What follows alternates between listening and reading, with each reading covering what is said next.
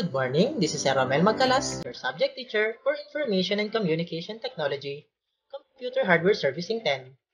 Procedures in using computer system configuration tools. Procedures in using computer system configuration tools.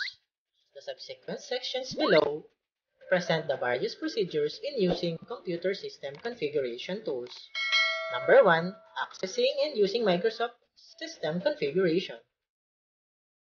Number 2. Accessing and using Regedit.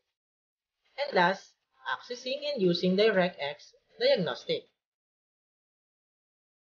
Accessing and using Microsoft System Configuration. Number 1 is click on the Start button. Number 2, in the search box, type Run. And last, in the Run window, type msconfig and press Enter. You can now use the system configuration. Accessing and using Regedit. Number 1, click on the Start button. In the search box or Run window, type the following: Regedit and then press Enter. You can now use the registry editor.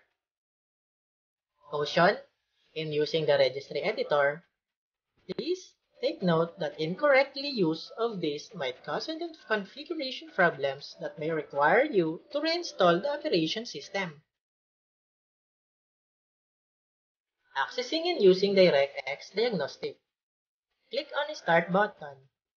In the search box, type Run.